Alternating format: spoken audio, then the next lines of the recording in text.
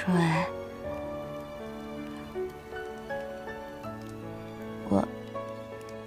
我不能为了这样的感情去放弃我努力了这么久的梦想。我也更不想让你为了对感情的呵护，却放弃你的梦想。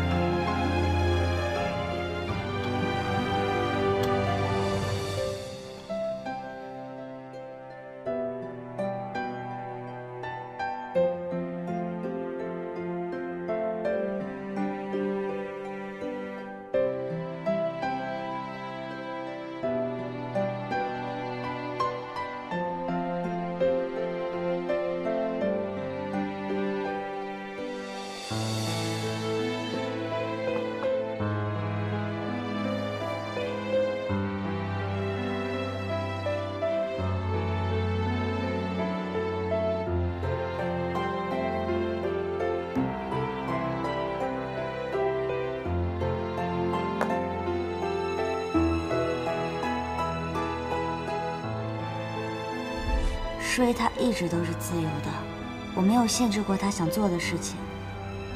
他为了你要把工作室搬到日本去，你还能说他是自由的？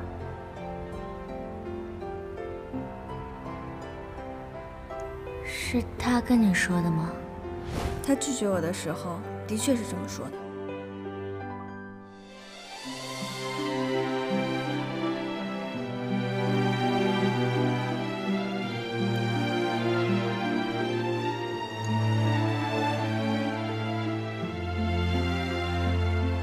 流星雨是属于大家的，这个烟花属于我们两个人，还有这一颗只属于你的。